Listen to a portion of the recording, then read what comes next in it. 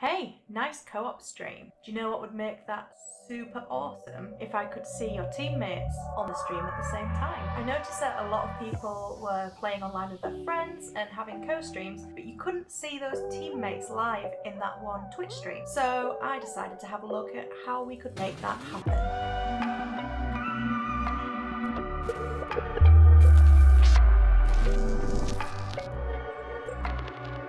I'm BEKZ at BEKZ, and recently I've been streaming over on Twitch with cooperative stream. So that is where I'm playing with a friend and you can see and hear them live on my stream. Once I did this, quite a number of people asked me, how did I do it? That's what we're going to look at today. Now, this is actually way easier than you think it's gonna be. So I'm pretty sure that most people can set this up. Chances are you're already using the tools that you need. I'm going to be using OBS and Discord. Specifically, we're going to be using the voice channel within Discord to do this. I figured it was best to use Discord in today's tutorial because I would imagine that's what most gamers are using and most streamers for sure. So hopefully that's what you're using too.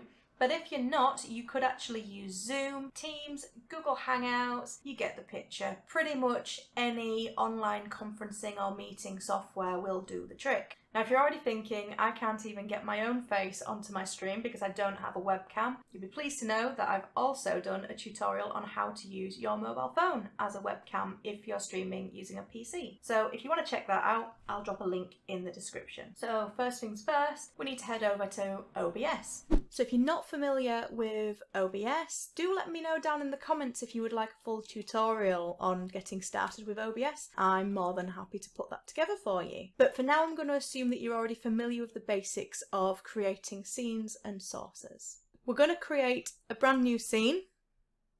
I'm going to go ahead and name that Co-op Streams and hit OK. It's given us a nice blank canvas to work with, so we need to add our sources. The first source I'm going to add is the game. So for me, I use window capture. And I have one existing. Let's choose Destiny 2. So you can see that's brought that in nicely for us. So the next thing we want to do is to go ahead and add the first camera. So for me, I do that using scenes.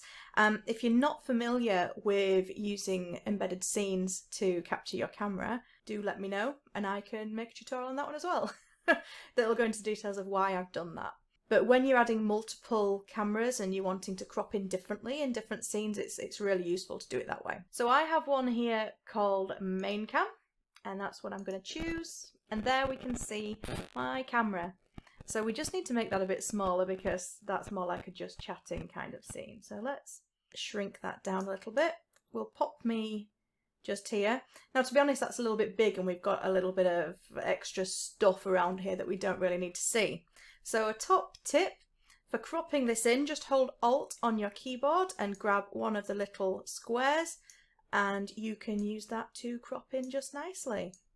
I'll bring mine in just a touch there and a little bit more.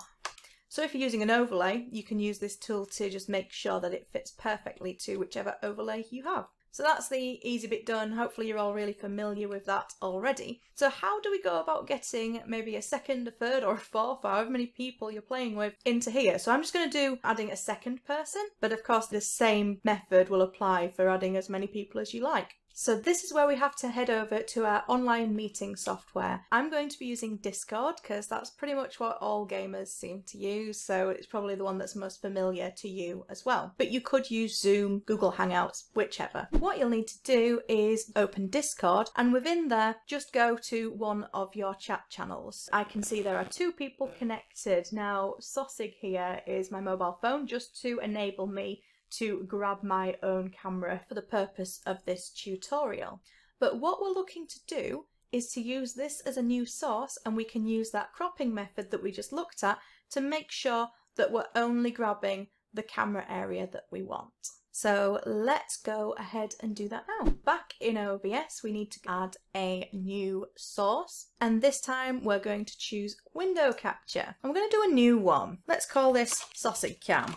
So what we need to choose in here is which window are we grabbing. You can see I've got all kinds of stuff going on here, but in this case there is a Discord, and that's the one that we need to choose. So if you were using Zoom, for example, you'd need to choose the Zoom window. There we go. We can see we've now got our window coming through there, infinitely looping. Don't need to worry too much about changing these. I always tend to put them to window title must match, just in case I load something else up. I don't know, it's just my preference, but you don't have to change that. Okay, so now that we're back over in OBS, we can see I have my camera showing in here. So now we can see that we've added our sausage cam source. So what I'm going to try and do next is to use that same cropping tool that we used earlier, holding Alt on the keyboard, to just tidy this up and make sure that all we're seeing is sausage cam, and in this case it's just an orange box. Click on here, hold Alt, grab that little dot and bring it right in. So we've got our little sausage cam. Lovely. And once we've got all of that trimmed, we can then just resize that if we need to. So let's pop, it's around about, it's a little bit bigger, but we'll pop that one over there.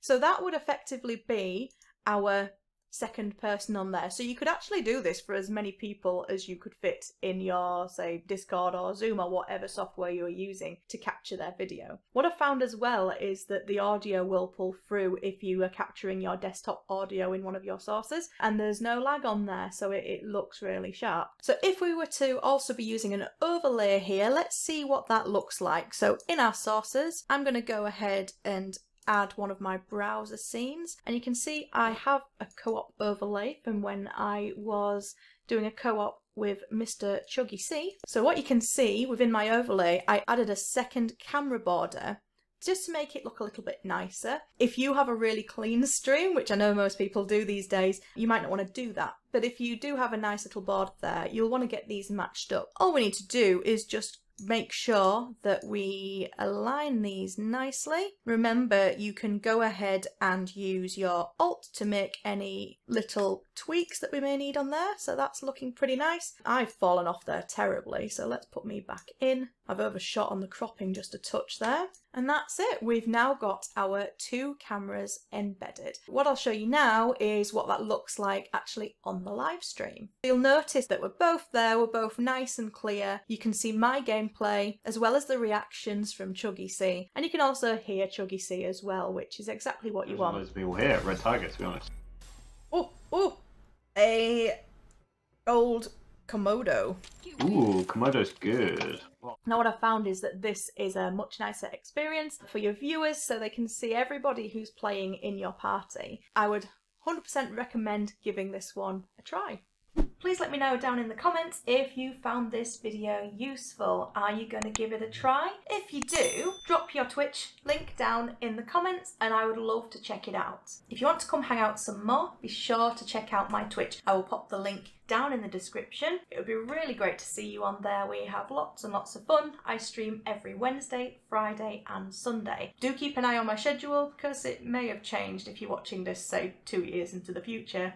I've also just started a brand new Discord, and in that channel we're going to be talking about all kinds of things related to cameras, streaming and YouTube. So if that's your kind of thing, I'll put a link for that as well. It would be really great to see you there. So a nice quick one today, that's all there is to it. All that's left to say is thanks for watching and I'll catch you in the next one. Motion tracker? Some kind of tracker. Oh god, this is the creepy bit. Creepy alien finder.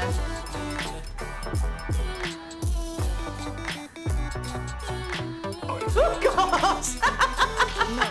No problem. Robot! Jesus Christ, unnecessary.